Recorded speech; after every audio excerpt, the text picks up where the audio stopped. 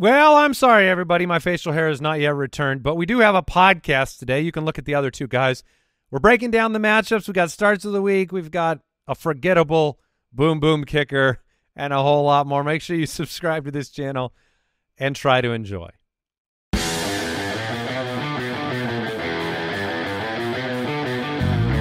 Welcome to the Fantasy Footballers Podcast with your hosts, Andy Holloway, Jason Moore, and Mike Wright.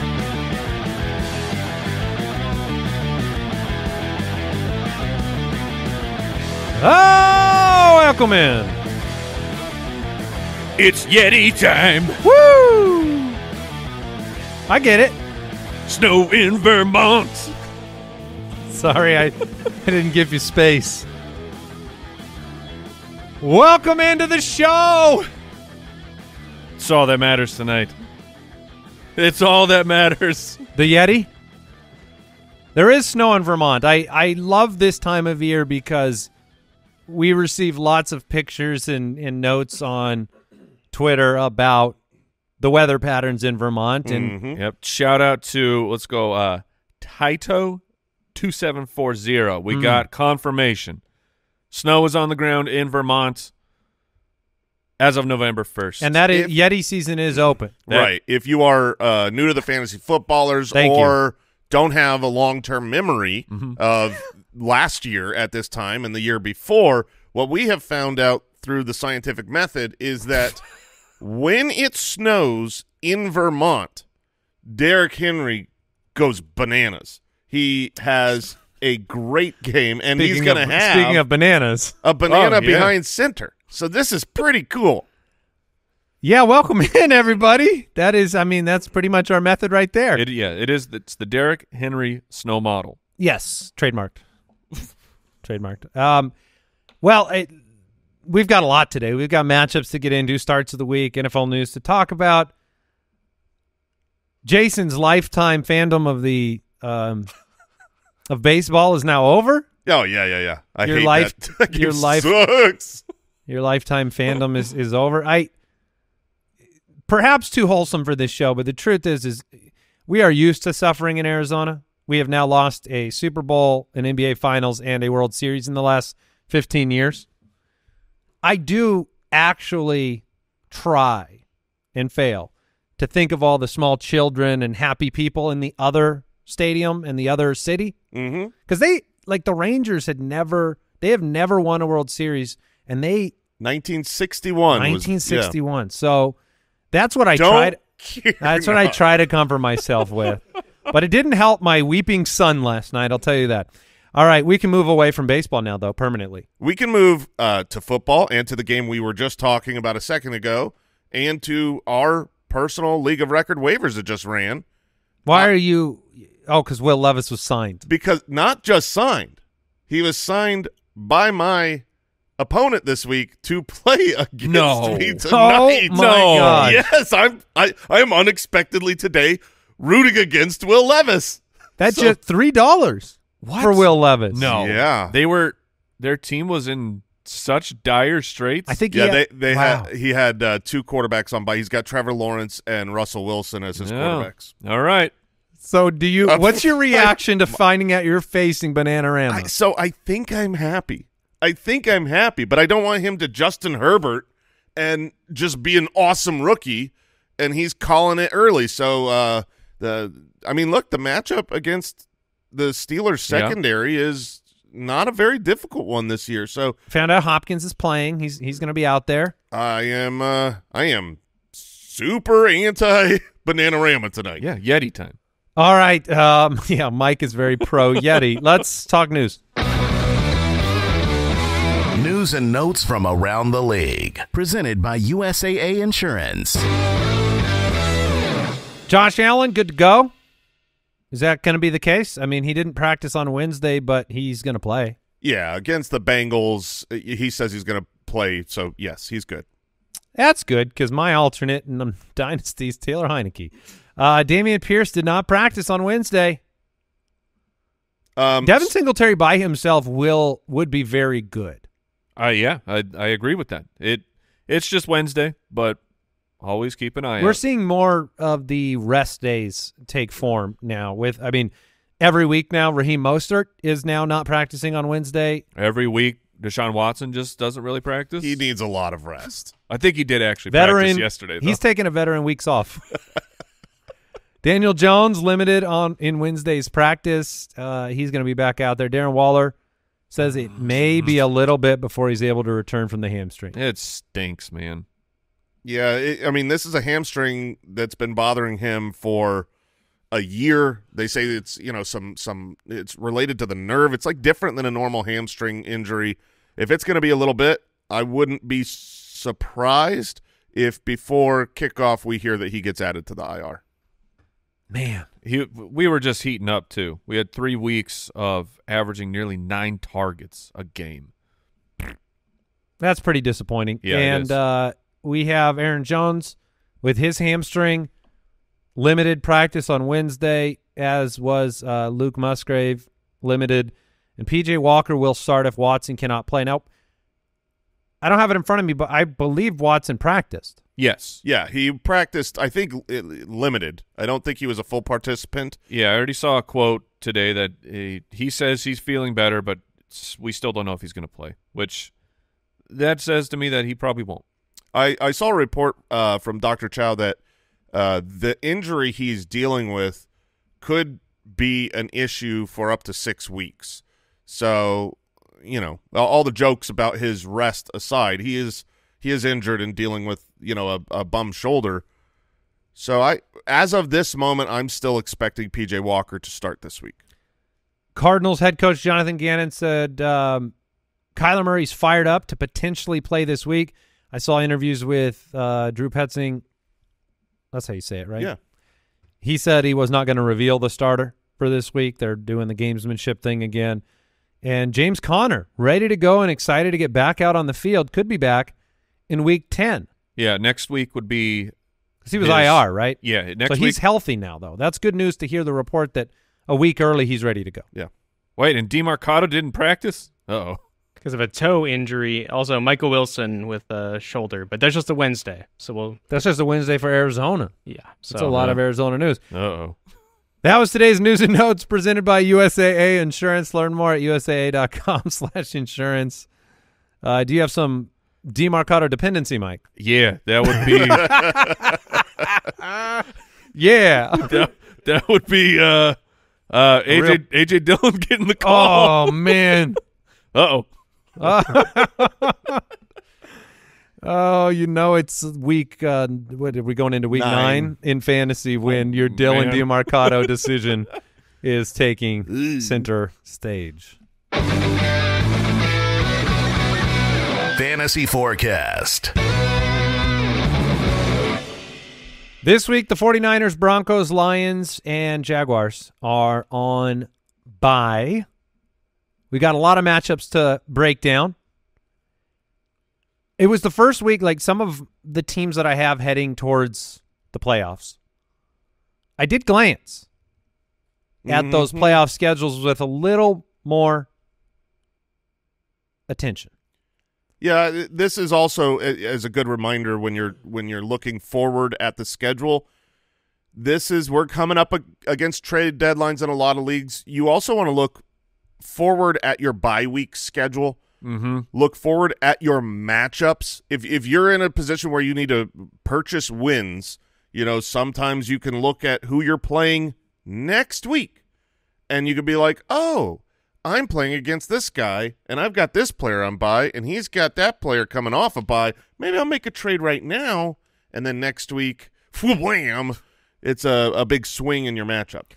We do have the strength of schedule tool available on jointhefoot.com or for supporters at jointhefoot.com. First matchup here, Miami 6-2 taking on the 6-2 Kansas City Chiefs. This is fun. DraftKings Sportsbook line, Kansas City -1.5. Over-under is 50.5. This is in Frankfurt, Germany. Yeah, home of birthplace of the hot dog. No. Is that really true? Yeah, Frankfurter. No way. Really? No way. Yeah, the word Frankfurter. It's just like Hamburg.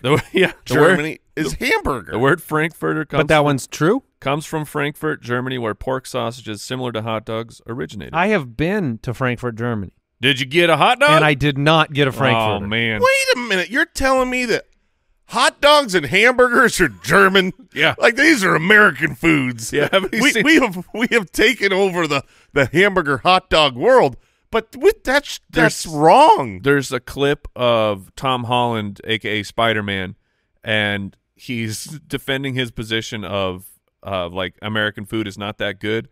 And people are always like, well, yeah, it is. And he's like, okay, name me some American food. And they're like, hamburgers. And I'm like, yeah, that's not – that's German. He's like, French fries. And he goes, Listen. And you're like, hey, pizza.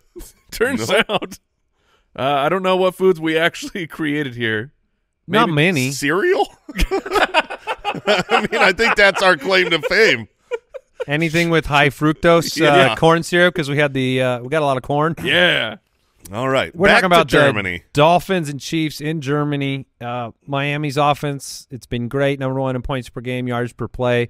Kansas City's defense, number 2 in points per game allowed, number 3 in yards per play allowed. Thus far, when Miami has faced a test, they haven't been able to pass the test. No, that's right. I believe they have not beaten a team with a winning record this season. They've had a schedule that has allowed for that, and this will be on American soil, Jason. Okay, thank you. This will be a real test. We've been saying all year how good this Chiefs defense is and how you need to not view it how we viewed it over the last several years, where it was a great matchup. You know, sometimes you get so excited about an opposing offense that you love the matchup because you know, okay, the Dolphins are going to need to keep up. The truth is, this is a tough team to play against right now. If you adjust for schedule, they're top 5 against quarterbacks, running backs, and wide receivers across the board. Teams are not doing well against the Chiefs. It really doesn't affect your start-sit decisions with players like Tyreek Hill and Jalen Waddle. I think our show yesterday, midseason review, we kind of slotted Tua in as a must-start player. Yep. Just because the yards per game and passing touchdowns and his production has been – it's been there. And it was nice last week. I think the matchup, like New England slowed him down in the past. He still had a good game. Raheem Mostert, he's going to be back out there. It's a tough matchup. He finds his way into the end zone. Like, we're starting all of our Dolphins. Yeah, I think because of the matchup, the only place where I am willing to just say, I'm going to look elsewhere. If it was a good matchup, I think Jeff Wilson, who played enough snaps last week, and even Salvin Ahmed, like this is a committee backfield. They're not going to give Raheem Mostert 22 carries on the ground, and so I think in a good matchup, you can look at the other running backs against the Chiefs. I'm not doing that, so. It's pretty straightforward. Mostert, Tua, Tyreek, Waddle. You start, you don't, and then you're done with the Dolphins. Mahomes, Kelsey, of course. Isaiah Pacheco, you have to play him. The matchup's great. It is frustrating at times having Pacheco on your roster because the snap percentage fluctuates based on how these games are going. Only 8 attempts last week on the ground shows you kind of where it was. 3 catches for -3 yards. The receptions have been there for the most part over the year, 51 reception pace. This matchup's not great. You hope that they're in the lead because if they're not, if they're playing from behind, you're going to get a lot of worthless McKinnon snaps. Although he did not practice, right? So maybe those are worthless Clyde snaps. I don't know. But that's something to monitor. Maybe Pacheco stays out on the field a little bit more. Wide receiver-wise, what's the evolution like in Kansas City? Where are you looking for value? I'm looking for value in Rashee Rice. He has played his way more and more onto the field. The beginning of the year, he was having good games even with 30% of snaps, but we were really frustrated that he just didn't see enough time. Now, the last 2 weeks, he's been on the field 60% of snaps, and 60% of snaps, while you've got a very nice targets per route run, you are very involved around the goal line. The opportunities are there for him. To me, in a matchup where you do still hope that the Dolphins can score on this Chiefs defense and keep up and make the passing game of the Chiefs have to, keep the pedal to the metal, I like Rashee Rice this week, and I think. What about Deontay tonight or Rashee Rice? Ooh, I'm gonna go with the upside, the touchdown upside of Rashee Rice. And then what about, would that be the case with Josh Downs, Tank Dell, a couple other rookies? Yeah, I lean personally Rashee Rice on all of those. Has Tyreek had to play the Chiefs yet? Ever? Oh, is this the first time? Yeah, I don't recall if they played last year or not. There were some articles coming out about that situation. Kyle, see if you can find it. Like they had made a pretty good offer, the Chiefs did, to keep Tyreek. Yeah, he just wanted out. No, he wanted to stay, but just wanted more. He just I think his agent kind of played a little chicken with them, and they didn't. You know, he ended up getting, I think, another $15 million guaranteed leaving. So, and no taxes, no state taxes. Yes, no state taxes. Yeah, so they did not play last year. So this would be the first revenge. That's kind of fun. I wish this was our Thursday night game. I wish it was in Kansas City. I wish it was just not early on Sunday morning. We all have wishes. Minnesota Falcons. Both teams 4-4. Atlanta minus 4.5 on the DraftKings Sportsbook, over under 37.5. What's your quick reaction to this Heineke Jaron Hall battle? Disappointments that take the under. Well, what do we got? 37.5. So Atlanta's favored by 4.5. It makes sense. The Minnesota Vikings side is extremely difficult. Hawkinson is in for me. He's running a lot of short routes. The tight end is not always the security blanket for young quarterbacks, but the way that they use Hawkinson, I think that he will be. Addison has been just such a good player. What level of wide receiver do you need to sit him down? Yeah, the aforementioned Rashee Rice, I would play him over Jordan Addison personally. It's like kind of a Puka situation, right? To a degree, where it's like Addison's been very impressive, but some of these throws and catches, the rapport with Cousins was really good. Yeah, I mean, look, if you've got a bad quarterback that can't get you the ball well, you're probably not going to have a touchdown in the game, and you'll end the game with enough targets. Addison is not a player that you have to say, I can't start him. Same with Puka. Like, you're going to start him, but your expectation needs to completely shift, and when you're looking at your start-sit decisions, you need to see him as, at best, a flex option, and you're expecting probably 6 to 9 fantasy points in half PPR. That's not shooting for the moon, and I think the biggest problem here isn't really just the floor, because these are NFL offenses. They're going to have enough passes and receptions. The issue is the ceiling. There is almost no ceiling when you've got these backup quarterbacks in there. You're not going to have a great fantasy game. I agree, and it's tough because the game plan for Minnesota is going to change. They have an implied point total of 16 points in this game. So could you get lucky? Yeah. I mean, it's possible, but Jaron Hall put up negative 1.2 fantasy points in relief last week. So the confidence level is minimal. Yeah. Do you disagree, Mike? I mean, no. Okay. I'm stuck with it looking at names. It's like, would you play Michael Thomas against Chicago? Yeah. Christian Watson. Yeah. Probably. Rashid, maybe got Rashid Shaheed off of the waiver wire. Probably. I think I'd take the chance. I mean, both guys feel similar. I go to Addison in that one. Okay. Yeah. But that's the level that you're looking at. And to speak now, wasn't KJ Osborne limited a little bit in practice? He was. Yeah. Yeah.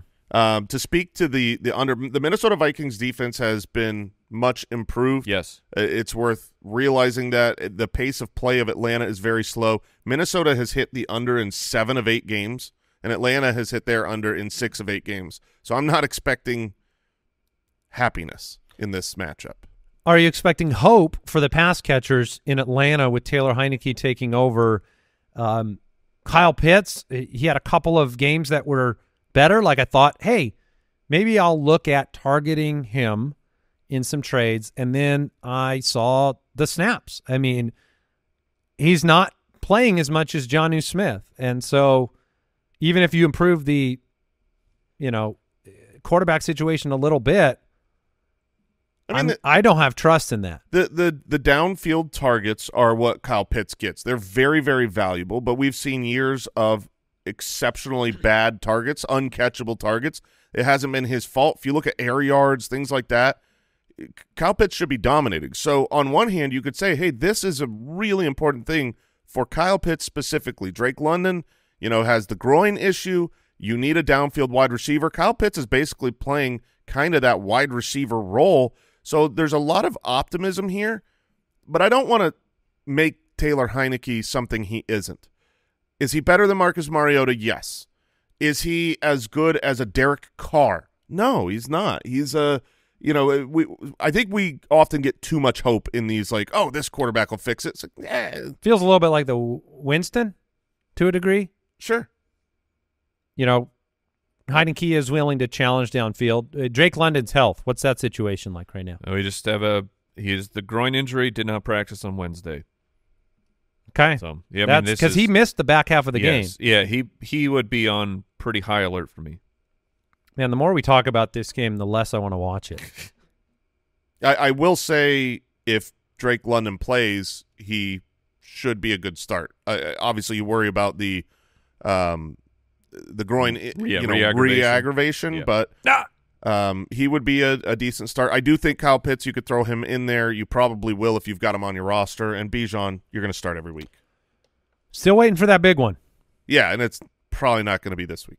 Arizona Cardinals 1-7, taking on the 4-5 Cleveland Browns in Cleveland. The DraftKings Sportsbook line here, Cleveland -8. Ooh. Over under 37.5, and the Cardinals have, well, let's just say that their line right now is, it screams Clayton Tune to me. 14.8 points. That's wild. Cleveland at almost 23. Whether it's P.J. Walker or Deshaun Watson, they're going to be playing from ahead. Usually when you don't know who the quarterback is going to be, the game lines are off. You can't bet. And they're like, it's no problem. It doesn't matter. I think they know. Yeah, they know. But I will say, obviously, if it turns out that Kyler was the quarterback, I think the line would move significantly. You're right, Andy. This says that Clayton Tune is what the expectation from the sports books are looking like. There's also a chance of rain, 15-mile-an-hour winds. So this isn't set up to be a great passing game, assuming Kyler doesn't play and Deshaun Watson doesn't play. I think you're going to have a lot of groundwork in this one. I like Kareem Hunt a lot. He's been really solid the last 3 weeks. You've still got Jerome Ford coming off a high ankle sprain, but I even think you could play Jerome Ford. I know he wasn't good last week, but, I mean, you saw what the Gus Bus did against the Cardinals. That's fair, and Amari Cooper has been getting tons of targets. He's been double-digit fantasy points 2 of the last 3 weeks, 8 targets, 11 targets. They're not the best targets. Catch percentage is pretty low, considering who he is. If P.J. Walker's out there versus Watson, does it make a difference on your view of Cooper? Not really. I see Cooper as a decent play with either guy. But, I mean, right now, if Deshaun Watson's there, I assume it's a bad version of Deshaun Watson, the way that he looked before leaving the last game. What other decisions in this game are you looking at? Trey McBride and the wideouts for the Cardinals. I was going to throw out, David Njoku, if Walker is the quarterback, I'm more willing to play him because the target share has been great from Walker, and we haven't seen that rapport yet with Watson. On the other side, I don't know if I had said it out loud on the show, but it was of like, did something happen to DeMarcado? And I was looking and looking. I could not find anything because he got 20 carries. He was getting workhorse usage, and then in the second half Keontae Ingram was the guy. He didn't get a touch until there was 40 seconds left in the third quarter, talking about Ingram, and then he played all but 2 fourth-quarter snaps. So I think there is a chance that DeMarcado is actually hurt. So that is not that it's a desperation play to have DeMarcado in here regardless against the Cleveland Browns with Clayton Tune. So hopefully you can avoid that, unlike my team currently. Trey McBride. It's the only way that you can play DeMarcado was knowing that he was going to get all the work. Yes. Because then he can volume his way to 8 to 10 points. So Trey McBride, 39% of the targets last week, absolute domination for fantasy football. The matchup stinks. You probably have a late-round rookie making his first start. Where are you at with Trey McBride? Like, are you going to play – would you play Trey McBride or go back to Jake Ferguson against Philadelphia? I would definitely go Jake Ferguson. Trey McBride is a player I talked about it. I want him on my roster. He was maybe my number one pickup this week, but that's for Kyler Murray. Okay. I think the next 2 weeks you're going to have Kyler Murray and no Zach Ertz, and you're going to have an opportunity for Trey McBride to be a real breakout star. This matchup, now if it's Clayton Tune against a really – I mean, right now on the season, 5.9 fantasy points per game to the tight end position. That's top 3. That's what the Browns are doing. The Browns are at home. Maybe you could PPR your way to, he gets enough targets. I think it's okay, but I'm not trying to play Trey McBride this week, smash him in my lineup. I do think bright days ahead, but not How on bright? Sunday. Are they brighter than Dallas Goedert moving forward? Did I ask this yesterday? You did ask it yesterday. Okay. Is that one of those situations where you'd be trying to pick up Trey McBride even if this week goes bad? Yeah, I want him on my bench this week. And again, he might PPR his way to something relevant if you don't want to roster 2 tight ends. But if there's another good one, I would grab him. All right, let's take a quick break and come back with the Rams and Packers.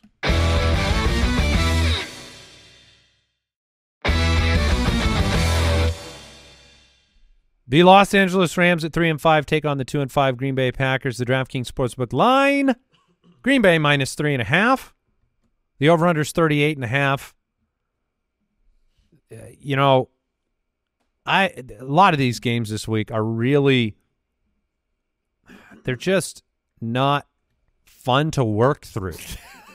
It feels like going through. This isn't like a walk through a meadow. This is like a spooky forest? Or a swamp. It's a swampish.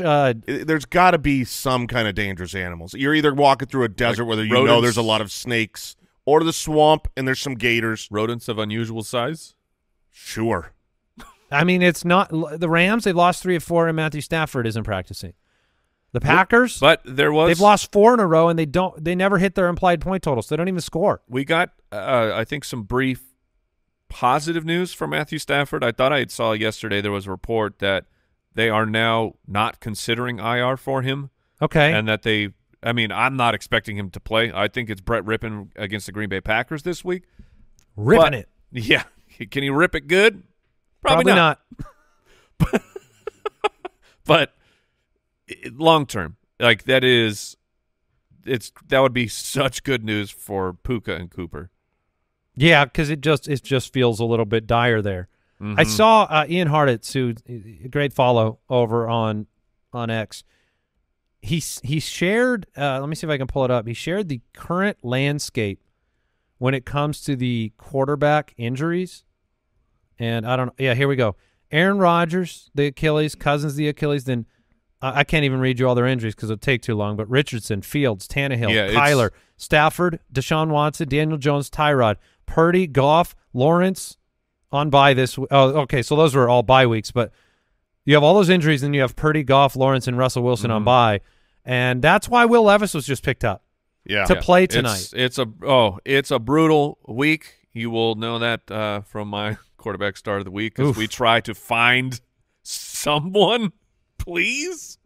Yeah, it's tough. And in this matchup, again, when the quarterback position isn't, stable, you start to look at Darrell Henderson, right? I took a look at his numbers earlier this morning, and, he's not running well. He's sharing time. He has gotten into the end zone. He's caught some passes. My confidence level on him is not very high with Brett Rippon at quarterback. Yeah, Royce. 2.6 a carry last week, 3.4 the week before, and the defense is going to be able to stop that. Meanwhile, I don't know the situation of was the box heavy or not. I don't have those numbers in front of me, just the raw numbers. But Henderson, since the opportunity, he's running at 3.1. He's the one getting far more carries, though. We're at 30 attempts, and then the past 2 weeks, Royce Freeman is at 21, but Royce Freeman is running at 5.2. Like, how much time does Darrell Henderson keep getting to be the lead ball carrier when Royce Freeman is statistically playing better? Now, there's stuff that the coaches look for that we don't in fantasy football, but like Royce Freeman outsnapped him last week. He had more snaps? Yeah, he had 53% of snaps compared to 47 for Darrell Henderson. I think the difference here is that Darrell Henderson has been a little bit more involved in running routes and in the passing game. We don't know if Brett Rypien is there, if he's going to pass to the running backs a lot or not. You know, Stafford utilizes them in that way, but I think you've got two different things. One, if you're down and you're running more routes, then you go towards the Henderson route on the goal line. We did see Royce Freeman brought in there. Royce is a beef boy. Yeah, he's a beef boy. And so maybe touchdowns lean more towards Freeman, receptions lean more towards Henderson. Touchdowns I don't think are going to be a ton to go around in this game, so I lean towards Henderson in this matchup. Yeah, I'm definitely on the Henderson side of who I'd start. It's just a matter of it just makes me sad because I think the ceiling, like you talked about with Addison, I think the ceiling gets kind of taken away for Darrell Henderson unless you luck into a couple of touchdowns. Nice thing is the Packers are not good at stopping the run. They are 26th right now in schedule-adjusted fantasy points given up to running backs. Jordan Love, Aaron Jones, A.J. Dillon, Christian Watson, Romeo Doubs. You could do better. You could do worse. You could do worse. Yeah. Romeo Doubs got back into the end zone the last couple of weeks. He's a touchdown machine. Yeah, but they're just – the yardage is not there. He's just catching – this is like it's give like me Rashee Rice, that's for sure. It's the ghost of James Jones. Yeah, it's nothing but touchdowns. It's been rough. Like Jordan Love or Will Levis, I think it's a fair conversation. Oh, man, that is a fair conversation. I think – because the Rams have been pretty good. Yeah, I think you go Will Levis over Jordan Love right now. Jordan Love has just looked like he don't have it. Yeah. And then Christian Watson, he ends up being one of the most disappointing busts in fantasy this year. Well, yeah, when you start the first month injured, you come back, you get excited, you still deal with some of the injury, and you're not getting it done. He had 8 targets last week. He's playing 80+% of the snaps, and it just hasn't resulted in actual yardage and touchdowns. 27 yards 2 weeks ago, 33 yards this last week. I still think you can actually put him in a lineup. I'm not like too scared to do that because he is the type of player one touch. That exactly. You just need one big touch from a guy. He's on the field enough, getting enough targets. Like the behind the scenes numbers are there. So, and his athleticism is there.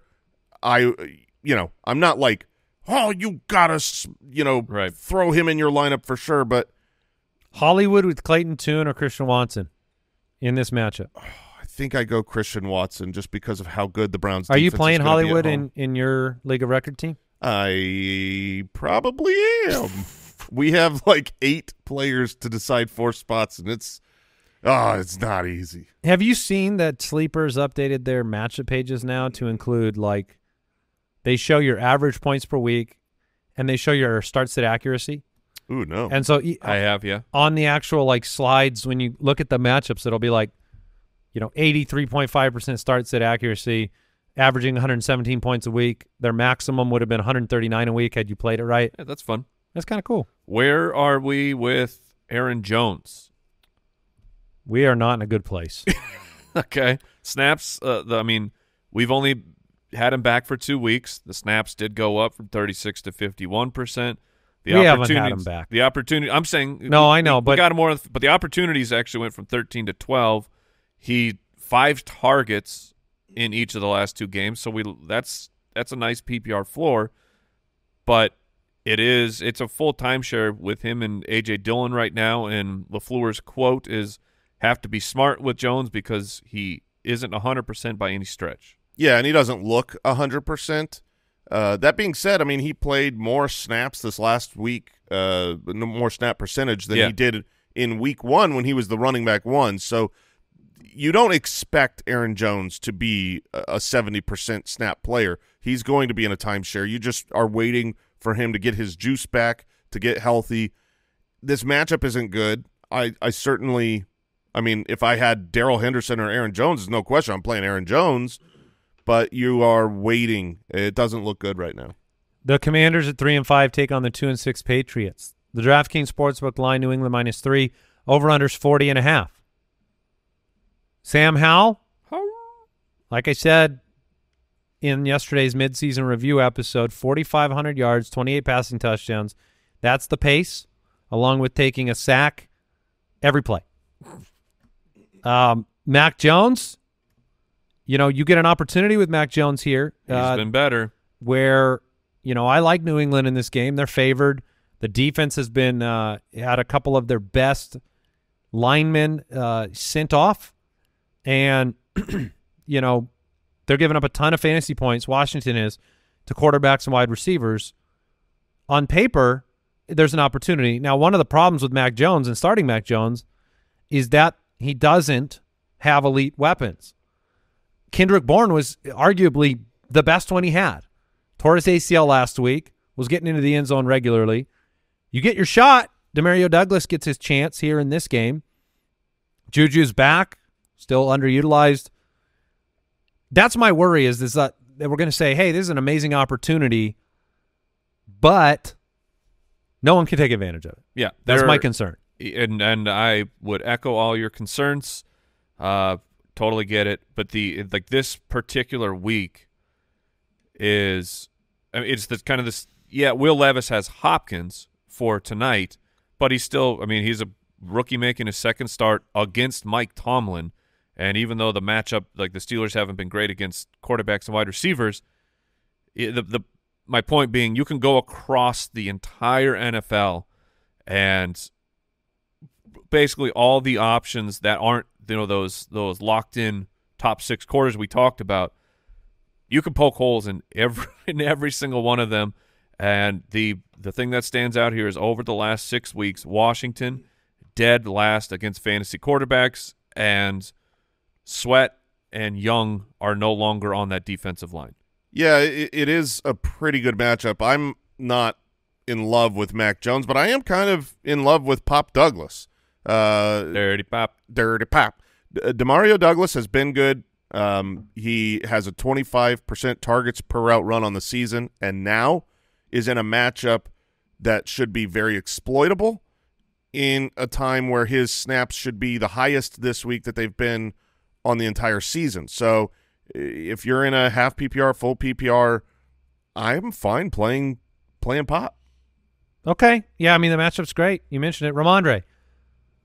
Very disappointing last week. This week I feel like Ramondre and Zeke are both in play. I agree. I think you have a game that profiles as a chance that New England's ahead. They're at home.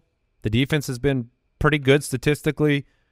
I know there's a lot of weapons on the other side that we'd love to see get involved fantasy-wise with Dotson and McLaurin and Logan Thomas and such, but I do think that Zeke and Ramondre will have opportunities. Yeah, I agree. I think you could start either one of them, and even though the Manders' rushing defense has been middle of the pack, they got rid of 2 of their defensive lines, so TBD. Are you chasing the last 2 weeks of Jahan Dotson? I think this is going to be one of your bigger start-sit decisions, maybe even people deciding between 2 guys they picked up this past waivers, which would be Dotson and Demario Douglas. Yeah, I think you could start either. I would rather start Demario Douglas. If I had both on my roster, Pop would be in my lineup. Interesting. Okay. It's so hard because Dotson's story, the movie this year, he's in almost every scene. Yeah. He's always on the field. You just don't know it. He's that good of an actor. He's in the background in costume. And every time he goes to talk, the scene cuts away. It cuts to another. Yeah, and sometimes he fumbles the line. But, yeah, I think both guys will probably be out there quite a bit this week. Assuming that Curtis Samuel will be out, which I don't know if we have that information just yet. But if he is out, I'm going to play Dotson. I know that Dotson's good. Demario Douglas has an incredible opportunity, but he's a 6th-round rookie. I'll take the guy who I've seen it before. And I'm going to throw Jamison Crowder's name out there because last week Jamison Crowder scored, 7 receptions, and when you have the offensive line situation, there's a reason like Curtis Samuel was producing. Right. And there's a reason Jamison Crowder did it unlimited snaps last week. And it's because so wild. It's because Sam Howell is running for his life. And there's a reason John Dotson's situations don't develop down the field. It's because he's running for his life. There's a reason Logan Thomas is getting targets. It's because the underneath stuff is what you have to let the ball go to when you are almost on your back. So I'm just saying I don't think I'd be shocked if Jamison Crowder had a productive game without Curtis Samuel. Gotcha. Yeah, that makes a lot of sense. And, I think if you're in a redraft league, harder to throw him in your lineup. If you're getting value in DraftKings or something, that makes sense. He's probably 3,200. I really like Logan Thomas for all the reasons you just laid out. Mm-hmm. You expect him to have 7+ targets in this matchup, and especially if Curtis Samuel's out. Yep, absolutely. Anybody else from this matchup that you would like to discuss? Well, Brian Robinson? Yeah, you got to discuss Brian Robinson. It's a middle of the road matchup for the Manders and Robinson or Henderson. Henderson. I'm going to take the matchup. Robinson or Najee tonight. Robinson. I have a strict policy there. Yeah, this question's not for Andy. Yeah. Well, I still answered as Andy would have. Yes, you did. You're welcome aboard. This policy, really easy to adopt, easy to execute. Been very successful. Almost works all the time. Yeah. I mean, I think in a real good plus matchup, I'm still fine with Najee. We saw that. Was it last week or 2 weeks? 2 weeks. The Texans. Yeah, exactly. Against the Titans, not so much. Chicago Bears 2-6 take on the 4-4 New Orleans Saints. Somehow it feels like every matchup is between losing teams, which it shouldn't be possible. No. But the Bears 2-6, Saints 4-4. That's kind of the peak record-wise today. DraftKings Sportsbook line, New Orleans -8.5. The over-under's 41. The Saints are running a ton of plays per game. Bears games lately, they're hitting the over. Maybe this game will be more exciting. Tyson Bagent will start. Bilbo. Yeah, Bilbo will get the opportunity. And Derek Carr, somehow, some way, 4 consecutive top 15 games. He's angry Carr which now. only Jalen Hurts, Josh Allen, and Carr have done. And it makes what? Mm-hmm. It makes sense because if you really think about what he has at his disposal, Kamara. Mm-hmm. Over the last 4 weeks. Okay. Yes. This is what I'm saying. Kamara, Is a receiver. Olave, Michael Thomas, Rashid Shaheed is a deep threat that generally comes down with one every single game. And if it's more than one, it's a great game. And then even Taysom Hill's involvement and Juwan Johnson coming back, on paper, I'm not shocked New Orleans 8.5 point favorites in this one. They should. There's no way Chicago can keep up offensively. I think it'll be a repeat of what we saw with the Chargers and the Bears last week. I would agree. I think, and they're not able to run the ball very well.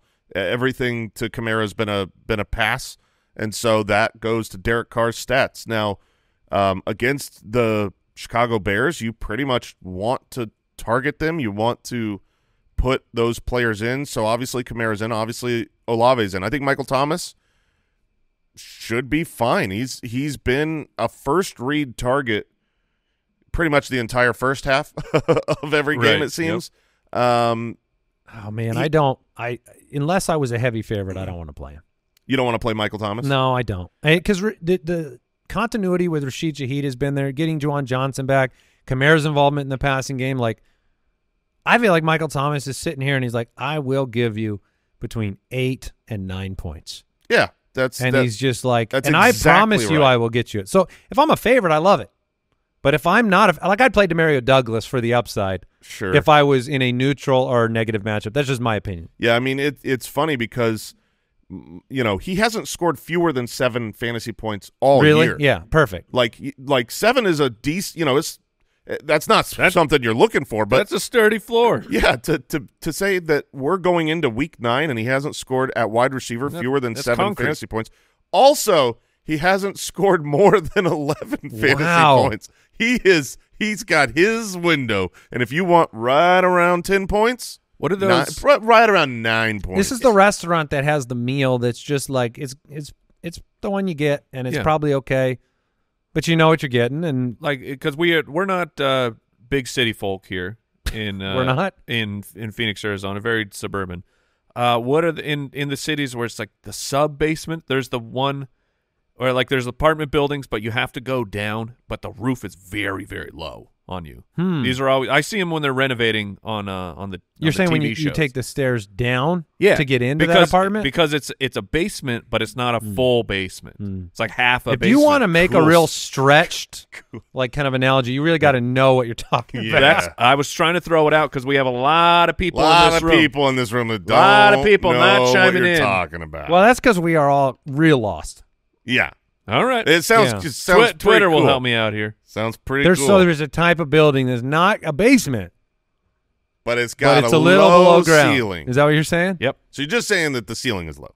I see Deucer's Alley desperate to not be talked to right now.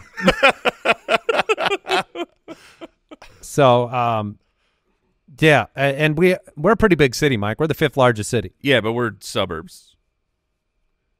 So, Andy, yes. asking for a friend. Yeah, let's move on. Asking for a friend. I am favored pretty heavily. If Will Levis goes out and puts up a stinker tonight, do you think I should start Michael Thomas in my matchup? Well, it depends on your alternative. Who's your alternative? Oh, man. Hollywood? Too many. I would start him over Hollywood with Toon. Yeah, that would be one of them. Because there's a chance Hollywood catches 0 passes with Toon. Puka. Yeah, I'd play Michael Thomas. Crazy. Michael Thomas is automatically putting 7 points in your lineup. Josh Downs. No, I'd play Downs. Yeah, Downs is more explosive. Okay. Michael Thomas has lost all of that. And he may never have had it. Like Michael Thomas was just he had to have more than he has now. He had to. He was a That's true, but he never made his money on explosive plays. He made it on Drew Brees and that kind of he was Drew Brees' Travis Kelce. Yeah. Which was like he knows where to be. And he misses Drew Brees, and he says a little prayer, wishing he'd come back every night. Is this the week Olave breaks out? Maybe. We say every week. No, it might be. I'm actually really sad because I've tried to get him, and the people are not down on him enough. That's good. I expected them for me to get him cheap. Correct. Yes, that is. Don't you know who you've been playing? Now just give him to my team. You're not veiling anything here. That is exactly right. I expected people to be more crestfallen. Yeah. And they're not. And Olave is probably going to break out very soon. He's one of the few players that have the level of targets that he has with only 1 touchdown. And also his floor, to speak to Michael Thomas's consistency, it's higher than you think. He only has 1 game with fewer than 7 fantasy points. He's been okay. He's just not being a superstar because he's not getting the touchdowns. They will come. Rashid Shaheed is the inverse play of Michael Thomas. If you are a massive underdog, you are not playing Michael Thomas. You're playing Rashid Shaheed because he could have 174 yards and 2 touchdowns. That's my take on that is underdogs, Shaheed, favorites, Thomas, Taysom Hill, yes, Derek Carr, yes, Kamara, of course. And now we're on to the Bears. Mike, I'm going to hand you this beautiful platter to talk about. So yeah, easy. I mean, it is easy. It is you bench all running backs. Mm-hmm. Yep.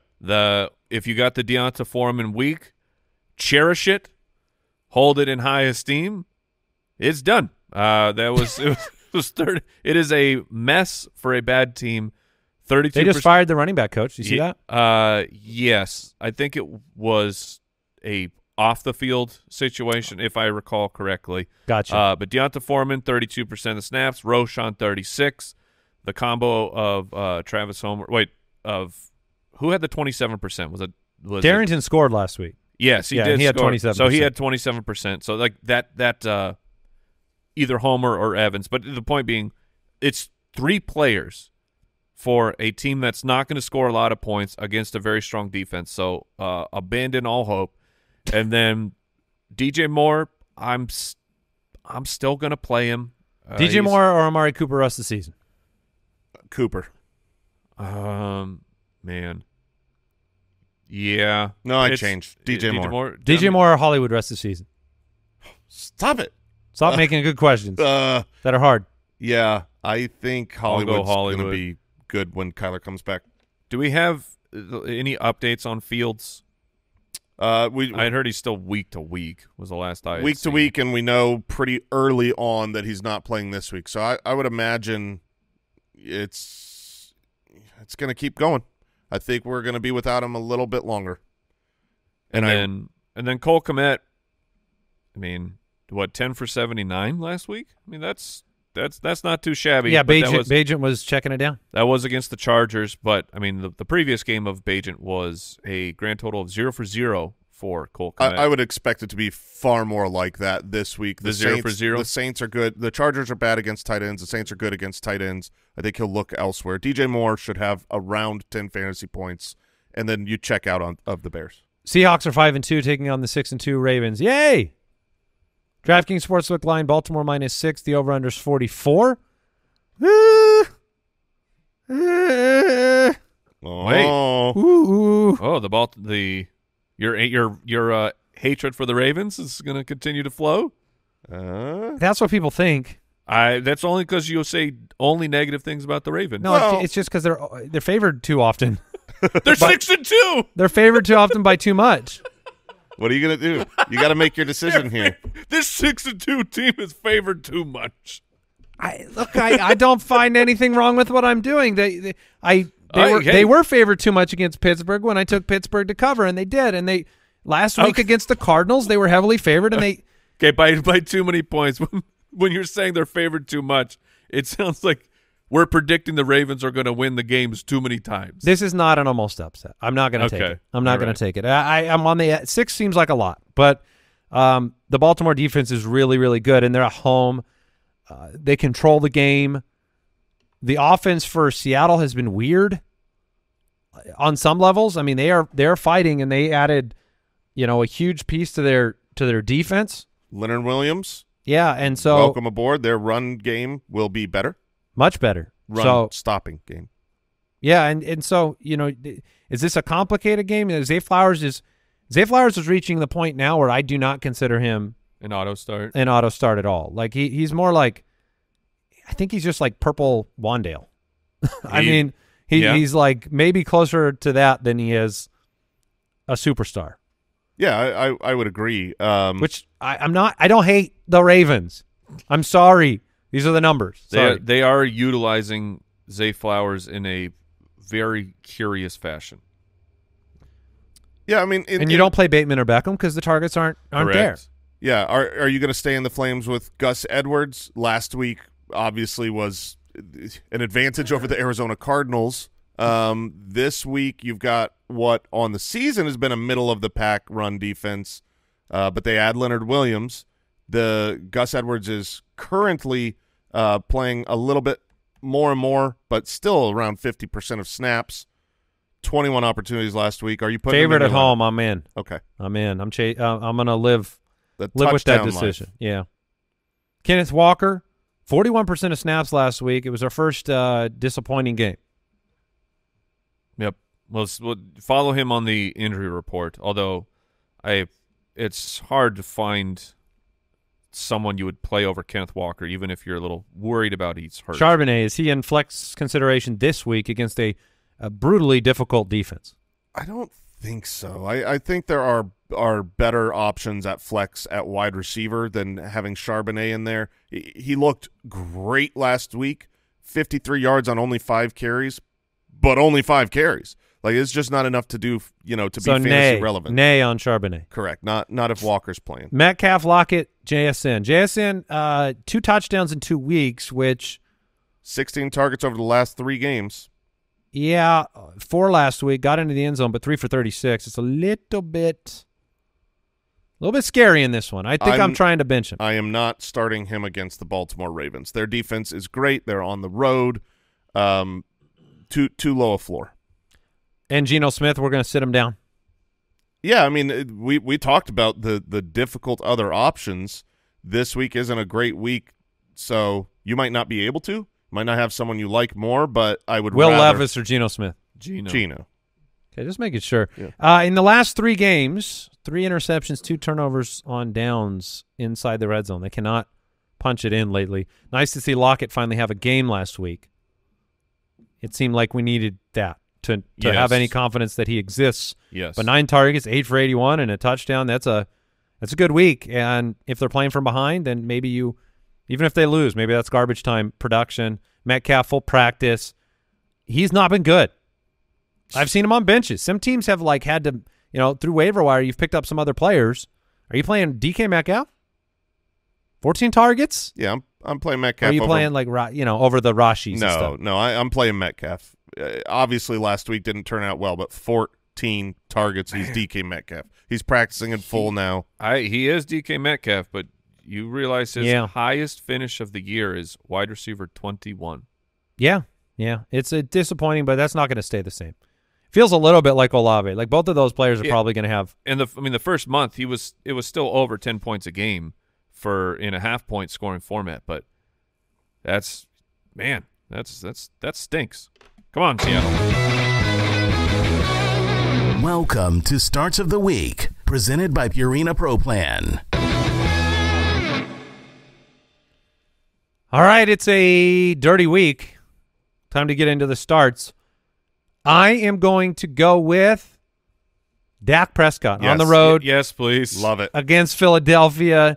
These are going to get progressively worse. Yes, yes, they are. His last 3 games against Philly, he has not had fewer than 3 touchdowns. 347 and 3, 295 and 5, 238 and 3. And, it's one of those games where you just trust that both offenses are going to get into the end zone, despite the fact the defenses are good. It also, could be a struggle on the ground. So both quarterbacks are going to have to throw the ball. I'm excited about the potential this week, and I think they play again. Don't they play again soon? Or did they already play them this year? Dallas and the Eagles? Yeah, I'm trying. I think the other I one's coming up. I might be misremembering. I thought they had a couple. No, in week 14. Okay, yeah, they've got a couple of these. That one will be at home, obviously, but I'm going to go with Dak. Yeah, I love the Dak start this week. If you are struggling and you need a middle-tier quarterback that you can start, we talked about it on today's episode. Derek Carr is my start of the week. You could send in the car. Send in the car. Send in the car. Car. Over the last month, Carr and the Saints have had a very high floor passing the ball. They are averaging 287 passing yards per game. That is the 4th most in the NFL during that time. And the Bears have allowed the 2nd most passing yards in the NFL, 5th most fantasy points to opposing quarterbacks. I think Carr is a fine play in a bad week. Titanium underpants. You're going to need some protection for this particular start. It is Mac Jones. And this is, look, some of it is Mac Jones playing better because he is, over the last 3 weeks, he's completing 74% of his passes. Pour one out for Kendrick Bourne. That stinks. But 2 passing touchdowns in back-to-back games, and it's all about the Commanders. From worse to even worser. They were already allowing the 3rd highest yards per attempt, and those 2 superstars are gone. I think that in this particular week, I hope you don't have to, but if you're desperate, I think that Mac Jones can give you at least a passable fantasy game. All right, my running back, there was a time when titanium underpants, steel underpants were required. But I don't think they're required anymore. No. Zach Moss. You may not need any underpants at all. You could go completely nude. I was going to say commando, but all right. Yeah. No underpants, no pants. Donald Duckett. He's not going away. He's the RB7 in points per game. He's been a top 24 guy in all but one matchup when he plays Carolina. It's absolutely crazy. He leads all running backs, not named Devon Achane, in rushing yards per game. That's more than Saquon and McCaffrey and Montgomery and Henry. And there was no world where that seemed possible. You play him against Carolina, 31st in schedule-adjusted fantasy points to running backs. I don't know if Jonathan Taylor's hurt or not. He says he's not. He was doing toe raises. It doesn't matter if he's – I mean, they were willing – if he's not hurt, they were willing to give Zach Moss the second half. If he is hurt, this is a fair Zach point. Moss is going to be fine, so play him. Is Irsay getting – is he, happy when these things are happening. What a weird revenge that would be. Here's all this money, but you're also not playing. Man, Zach Moss has been so good. I got into the doc first, and I wanted to make Zach Moss my start of the week. But you're a man of high character. Yeah, and I also knew if I finally went in, I would curse him. The injury report so far for the Indianapolis Colts does not have Jonathan Taylor on it this week, so that does scare me a little bit. But if this week Jonathan Taylor practices in full and it's still 50-50, then congrats, Zach Moss managers. My start of the week at running back is Kareem Hunt. I'm rolling with it again from last week. Worked out well despite Jerome Ford's miraculous returning from a high ankle sprain. Hunt saw 15 opportunities. The last 3 weeks he's been the running back 10, 11, and 16. He's just a solid running back. Even in an RBBC, he will have enough opportunities to beat the Arizona Cardinals at home in a highly favored game. Arizona last week, they laid down in the middle of the road, and they let the Gus Bus just drive all over them. Yeah. And so, the Cardinals, they're 28th in schedule-adjusted fantasy points, the highest rate of rushing first downs in the NFL. Kareem Hunt should be an easy play. And I'm going to go back to Chuba Hubbard because this time it will work for sure. 67% of the snaps last week. There was only 2 touches for Miles Sanders. And this is the best matchup for running backs since week 4. And the Colts, not only are they giving us a good matchup, but pace of play. They play fast, so we get a whole bunch of more opportunities. They've allowed 15 rushing touchdowns. That's the most in the NFL. And Chuba, despite last week, is number 1 in running backs in rush success rate. He's been playing very, very well this year. T. Higgins against Buffalo, my wide receiver start of the week. Baby. Coming off the bye. Oh, baby. Came back to life a little bit against San Francisco. The matchup is Buffalo, who has been quietly destroyed through the air since the injuries they suffered. 29th in schedule-adjusted fantasy points allowed to wideouts, and must start a confidence play, somebody that might carry you this week, T. Higgins. Yeah, I love Higgins this week. At wide receiver for me, my start of the week is going to be Rashee Rice. I believe he's on a lot of benches. I think he should be in flex consideration as a starter this week. You might not want to miss him in a game against the Dolphins. If the Dolphins can score and keep up, Rashee Rice could have a breakout game. There's a 50.5 point over-under. Rice has actually been the wide receiver 23 over the last month. He's up to 60% of Kansas City Chiefs snaps. He's being targeted on 26% of his routes, which is a great number. 4+ receptions in 4 straight weeks. He's had a reception of 15+ yards in 7 of 8 games, and since week 3, the Dolphins are schedule-adjusted 29th against wide receivers. So the matchup is there. The snaps are starting to be there. The quarterback is there. Yeah, he's got that fluidity out there. When he gets the ball in his hands, really good after the catch. You definitely see elite talent in that regard. I'm going Nico Collins. Oh, coming back? Red light, green light all year long. And we're on a green light week, everybody. Stunning analysis. But the reason is he's home versus the Bucs, which has actually been the 3rd best matchup of the last month. He is averaging 7 targets a week, 12.1 average depth of target. Those are juicy, juicy numbers. And he still ranks top 5 in qualifying wide receivers and yards per route run. I think this is a bounce-back week for Nico.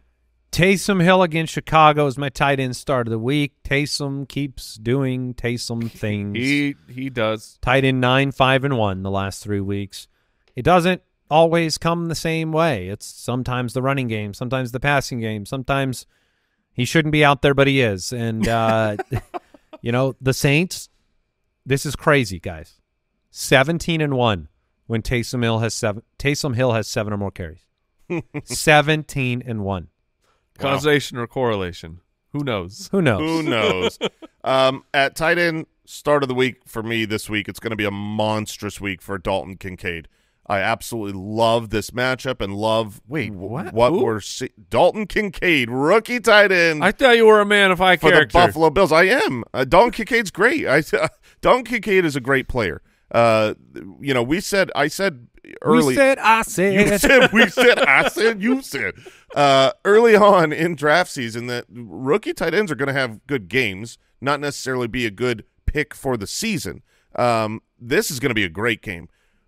When Dawson Knox went down, all of a sudden the Bills, because they're good, well-run, organization, they changed their scheme. They basically abandoned 12 personnel and went with the players they have, and Kincaid shot up to 84% of snaps. He was 5 for 61 and a touchdown on Thursday night. His 39 routes were the fourth most amongst tight ends last week, and the Bengals are dead last. They are the best matchup so far on the season, adjusted for schedule, against tight ends. It's an exploitable matchup where he's going to be on the field all the time.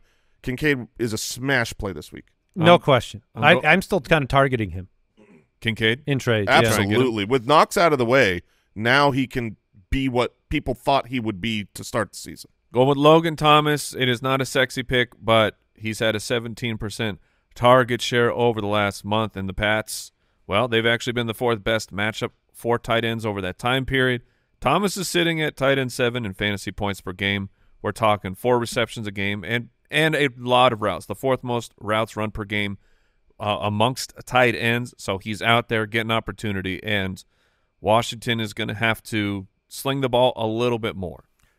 Thanks again to our sponsor, Purina Pro Plan Sport. Pro Plan Sport provides a fine-tuned nutrition for strength and stamina that enables dogs and owners to take on life's adventures together. Pro Plan Sport, high-performance fuel for active dogs. It all starts here. One more very important, well, questionably important segment.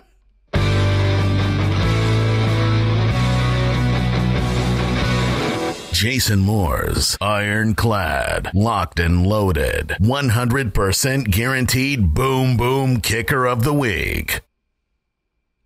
Last week on Boom Boom Kicker, we went on trial. The judge tricked me. Jailed by the magistrate, the inmates tried to seal my fate by ganging up and flinging their poopy. But like Bane to Batman, I shattered a back, man. And there crumbled the Saints' Blake groupie.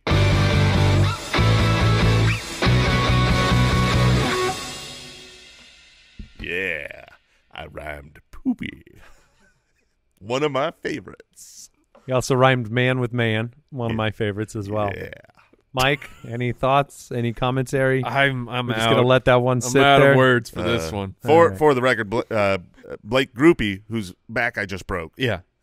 He weighs in at 156 pounds. So Wow. That's an easy back to break. yeah, lightest kicker in the NFL over the last 35 years. That's the kind of research you're looking for.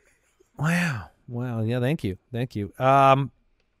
That'll do it for today's episode of the Fantasy Footballers. Goodness gracious. Thank you for joining us. You can check out DFSpass.com if you're going to play some DFS this weekend. Tomorrow, we'll have a little spin. Hopefully we're better tomorrow. We'll have a spin of the wheel. Oh, yeah. Oh, yeah. Yeah, it's not me. Not me either. I got first. Mike, you won this week. I got first. Yeah. First time for everything. And so Fantasy Face-Off tomorrow, more matchups, some news. I mean, we got injuries that we are watching. In fact, Dameon Pierce did not practice yet again. Uh-oh. So Devin Singletary could have a huge opportunity this week. I'm wondering if there's a chance, since Mike won and I lost, and last week he said, I'm going to remember this. Am I getting mummy face tomorrow? He's just doing right back. No, it's just duct tape over your mouth. Yeah. Yeah, it was. I call it the hostage. Last week, Mike's nose was in an ajar position for a long period of time. Yeah, it was 3 or 4 days. It's back now. Yeah, it's come back. It's been set. No, it's good. It should be fun times for all. All right, and check out our Discord community over at ballersdiscord.com. Get involved there. The community. If you want to join the Foot Clan, is jointhefoot.com. That is going to do it for today's show. Thank you for tuning in, you beautiful people. Thank you, Deucers, Allie. Thank you, Judge, Al, the Rapscallion. We got to dress you up next year. The people were mad. Goodbye. Thank you for listening to another episode of the Fantasy Footballers Podcast. Join our fantasy football community on jointhefoot.com and follow us on Twitter @TheFFBallers.